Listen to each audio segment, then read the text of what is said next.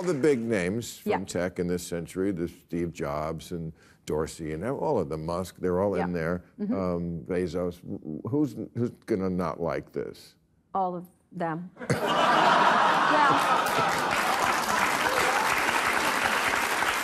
but they like you. No. They respect you. No?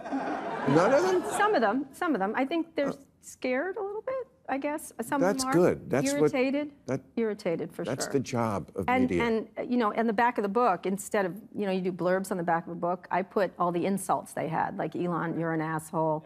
I saw that. My voice is so shrill, only dogs can hear me, and that my heart is seething with hate. So that's what Elon thinks of me. Which I'm like, look in a mirror, sir, but that's... Well,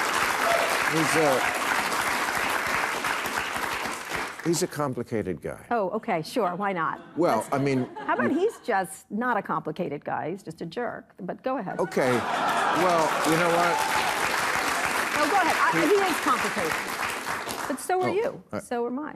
Okay, well, now you just debated with yourself and yes, agreed I did. with me. You're right. Yes.